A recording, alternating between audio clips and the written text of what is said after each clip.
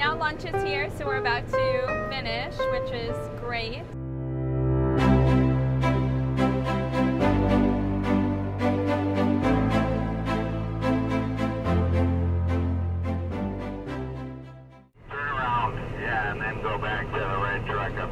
Do you want me to do another pass or just road to lunch?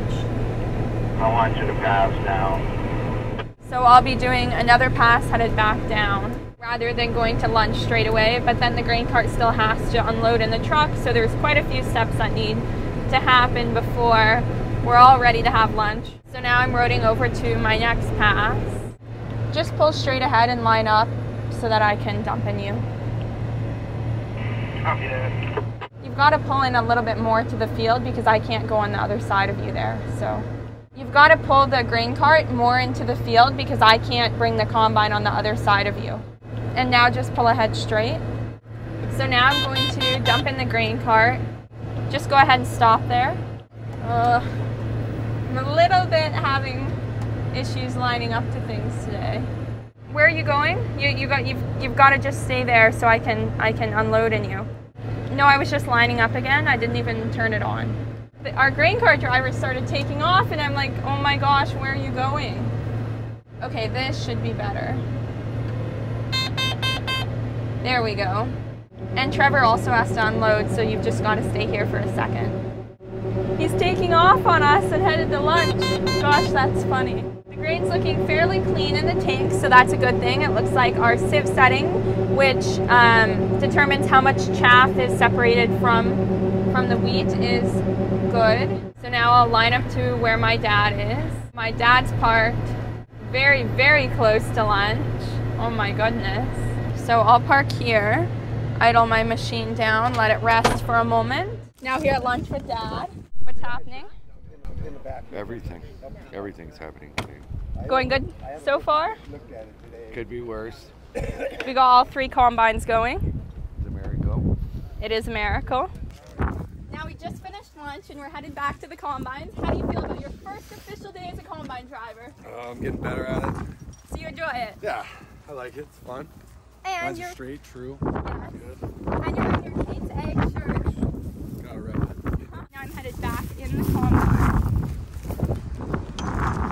Poor Trevor, because his air conditioning isn't working, but there should be people out to fix it very shortly.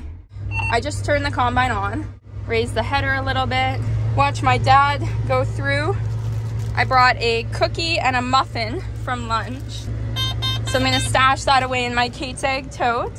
Now we have to head back to the other end of the field where we started from. Look. Waving at Grandpa driving by. No, what you're going to do before you go up to that end, we're going to put it in this other red truck down here when he pulls out of the field. In what truck? That one. The red one. Copy. So now I am just finishing my first pass after lunch. My dad just turned around and taken his pass back right there. I'm waving and waving and waving at my dad. He doesn't even wave back. He just goes like this. Oh my gosh. So now I'll put out my auger here in a second. And I'll start unloading. No. Faster. No. You gotta keep going here. I was outrunning you faster. I'm now dumping in the truck because our grain cart isn't quite keeping up, so he's still got grain in him. Trevor seems to be getting the hang of harvest super fast, obviously because he's very smart. He's picked it up right away, which has been awesome because it's just a relief to have someone else who's really good at combining and can just figure things out, because as you can see, we have some new people here on our harvest crew, and it always makes it tough for training and when people don't understand. So when you have that one person who catches on so fast, it makes it wonderful. And he's such a nice guy too, and makes harvest super fun. Whoa. On the guard. You got plenty on it. Just pull in.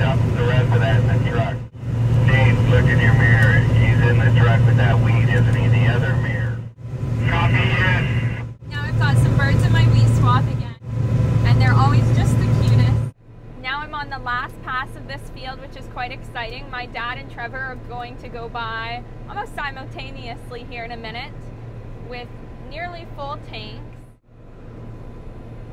Very full, actually. Trevor's combine has a bigger grain tank because it has these little tiny extensions on the top, so it maybe holds 10 more bushels, so it doesn't fill up quite as fast.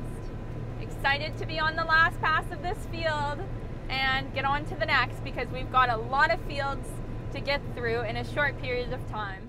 So I've just finished the last pass of this field and it looks like the combines are just waiting to unload, so I'll get in the back of the lineup and then we'll be roading to a new field. So I'm interested to see which field we'll be going to next. I might kick it into third gear just to drive over here faster. But I'm already going 9 miles an hour and any faster would probably be too fast to drive over the furrows. I don't know if my dad's out of the combine right now or not. We might be waiting for another truck or the grain cart driver. I'm not totally sure. I haven't heard anyone talk on the radio yet, so. Do you want me to just unload in the cart? Yeah, and then have you put it in the cart. Just waiting in a gate. Oh, my dad's in the cart with our cart driver to help him out a little bit, to show him what to do. He's having a little bit of trouble lining up with the truck, so he needs some more lessons. Understandably so, though. Now that the cart's lined up with the truck, I'll go ahead and unload in it. I don't have that much grain anyways. I could have waited a little bit longer until they were done unloading in the truck, but I didn't really find any use to that. And I'll extra unload my tank here just because we're going into a new field. So you want to get all of the grain from this field out. Now I'll fold in my auger and go and line up here with Trevor, who's also just waiting. Idle it down so that I'm not running in rabbit speed while I'm just sitting. And there's my dad in the cart right now. My dad's pretty good with lessons. He's very good at explaining things. And he taught me how to combine Trevor and every single employee we've had as well. Okay, it's not super, but yeah, we want to be empty. Do you want me to dust off my header? No, go put the rest of it in that white truck. There's Trevor with his combine. Now we're going to be roading to a new field. Are we going into third? I don't know if we're going into third at all yet. And we're roading to a new field. First field of harvest is complete. Oh, it looks like we're starting this field right here. Okay. I'm third combine, it looks like. Trevor will wait a little while after my dad goes. Right along. What did you say? And then I'll wait a little Good, while. I'm doing good. This field looks like it's swapped all the way around. Chris, I'm not sure you got a though. coffee? Yeah, I do. Oh, yeah, I'm doing good. There's no problem yet, so you must be at about 80% done. Yeah, I'm just getting to the old missile site. So now turtle speed, put the back in. The back is the part of the machine that separates the wheat and the header just brings it in. So now I've revved it back up and I'll start harvesting. So now we're very close to the grain elevator actually. We're right on the homestead property. So this field should not take too long at all.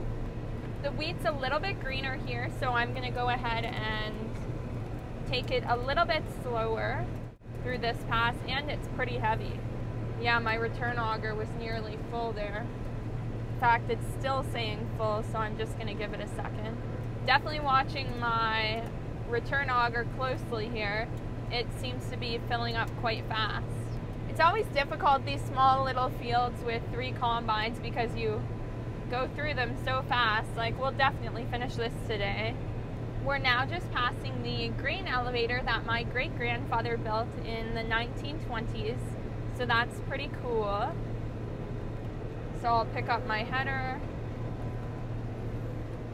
Just see some extra wheat here on the ground I'm gonna pick up. Another field done, although this one wasn't that big. It went by super, super fast. Now my dad and Trevor are going to unload their grain, and we'll be on to the next. And dinner actually is soon. We don't have much left. See, here's the thing about you Cornell guys. I don't know if you're just really good students or I'm just a really good teacher. Very funny, Dad. I think it's the teaching for sure. Very thorough. Trevor thinks it's the teaching.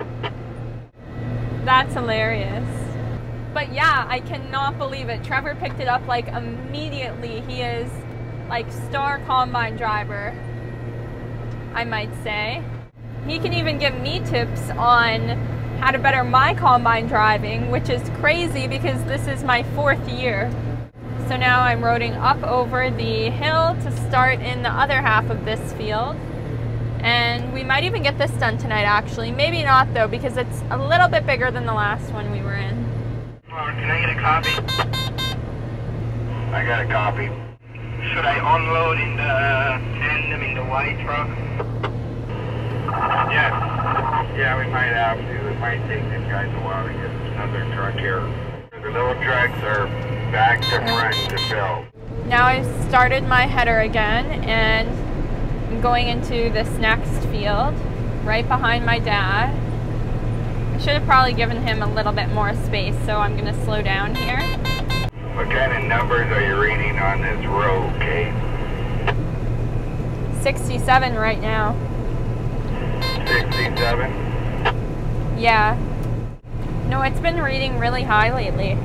Well, these outside rounds are probably heavier, but yeah. You might want to go extra slow in this extra green looking weed here, Kate, because it's kind of tough. Yeah, my return auger's filling up. And your combine looks like it left a really big trail. Cool minded. Yeah. It's not right now, but it did for a little bit. Does any of the moisture reading work on those combines? Right down this bottom, it's 11.3 right now. I'm sure it might have got a little damp there. Now it's down to 9.2 again. It was getting really green, so I had to slow down substantially. You want to shut your gate off and empty the auger. I think that gate don't shut very good in that thing. It kind of leaks a lot of grain into the deal. You have the auger empty, Luke? Yes, it's empty. A lot of radio convos happening right now. Even now I'm only going 2 miles an hour and my return auger is almost maxed out. Now the tandem truck is on the road headed to the bins. Right now we're unloading the wheat at the 15 bins. I'm now at dinner with Grandpa and you've got a Cornell Bee Club hat on. Oh yeah, I'll get on to that. You are? Yeah. You're a part of Cornell Bee Club? Yeah. Very nice. Well, the hat looks good on you. Does it look good? Yes. Good. How do you think harvest is going so far? Well, I think it's going all right considering you only got 2 days in it. But you should have, here what you should have had done, them 3 combines should have been sitting at the strip, ready to roll. Yes. Not sitting over there by the shop waiting for the air conditioner and waiting for this and waiting for that. Yeah. Because they had 11 months to get that done. Yes. And they didn't touch a thing. Yeah, you're very right. I used to park a combine down there. I used to work on it all summer. I'd have a combine sitting down there and I'd go down and work on it. Something wrong with it all summer, I'd do that. These guys just throw them over in the corner and pick them up and ready to go. Yeah. Do this. They don't get excited like we used to. No, it's too bad. Well, it's too easy for them now. Too easy. They got all these fancy things with cabs and air conditioning. They shut a machine down for air conditioning. What do they do if there was no air conditioning? I never run a truck. Yeah, cabs are a luxury for you, right? Luxury, you never even heard of one. You go out there and get 100 degrees. Especially with the wind, I'm liking the cab right now. It's too simple. Yeah, nice, clear air conditioning and it. Hot rod, he used to have TV in his. Then you have, pretty soon you're going to have courses in these colleges how to run these farm machines. Yes. No, we're taking courses of how to run the farm machinery. Trevor and I are taking a tractor driving class next year. Who is? Trevor and I at Cornell. There's a tractor driving class. Well, tell me what you do when you drive a tractor. I spent 70, 80 years doing it. Tell me what you do. Well, If I was going to go to that school, tell me what they'd teach me. I don't know yet. I haven't taken the class. Oh, well, you have to run all this computerized stuff is what you have to do. See? Yeah. We didn't have any of that. No. We had I know the computers are quite complicated now. spent how many years in college learning how to drive a tractor. Got your degree from the School of Hard Knocks. Well, when the first tractor I learned how to run, the guy had to tell me how to crank it. Crank it. Wow. That must have been an old tractor. That wasn't old. It was new for that time of year.